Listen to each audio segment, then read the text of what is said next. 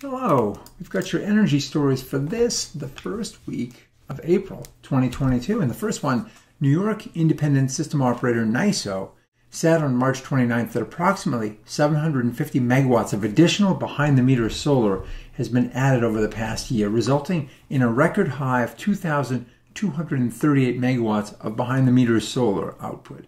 That occurred during noon on March 22nd.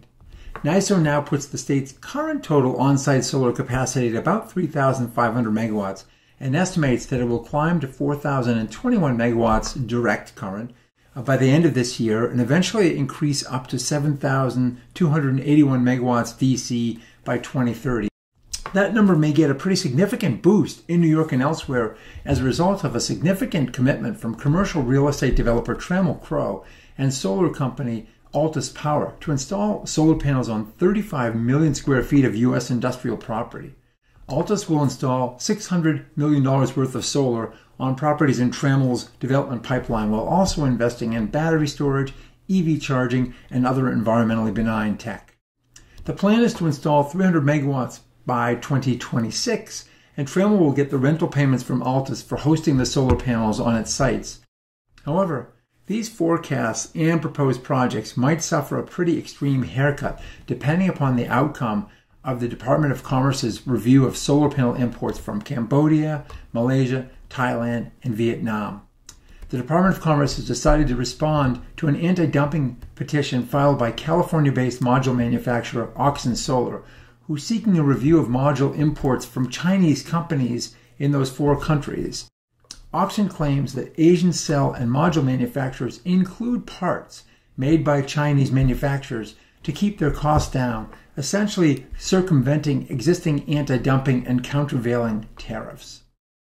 As if the U.S. solar development industry didn't have enough recent supply chain issues, this one may radically hurt the industry, as close to 80% of today's crystal silicon panel imports emanate from those four nations.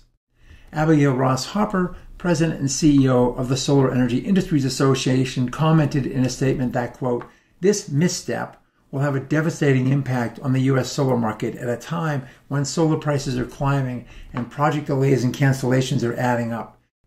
Now let's move to hydrogen.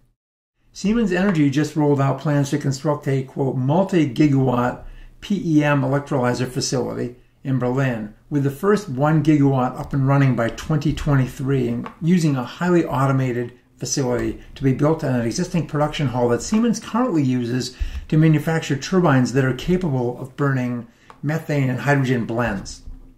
Siemens is by no means the first to announce a giga-scale type of electrolyzer factory. At least 8 other outfits to date are in that game, with an announced total of 17 gigawatts and climbing. Switching over to electric mobility, here's one many folks probably never anticipated: a Vietnamese automobile manufacturing company coming to the United States. Well, Vietnamese EV OEM VinFast has announced construction of a first U.S. factory in North Carolina, slated to produce electric cars, buses, and the supporting batteries. Build out of the factory starts this year with actual production of about 150,000 vehicles per annum, including SUVs, from a first phase that's scheduled in 2024. A further expansion may grow that facility up to 250,000 cars per year, all dedicated for sale in North American markets. Another Asian company, Korea's LG Energy Solutions, is also in the electromobility game here in the U.S. and just announced another battery factory in North America, this one in Arizona. The $1.4 billion plant will be dedicated to manufacture of cylindrical cells for use in EVs. Planned annual capacity is around 11 gigawatt hours, and construction is scheduled to start in the second quarter of this year, with mass production beginning second half of 2024. To make more batteries in the U.S., industry is going to need to access more critically important minerals. And to that end, President Biden last week invoked the Defense Production Act, which is intended to spur more domestic mining and processing of the minerals that go into lithium-ion batteries in vehicles and in the grid. This helps set the stage by authorizing the Defense Department to conduct feasibility studies, but it doesn't exactly put us on a wartime footing.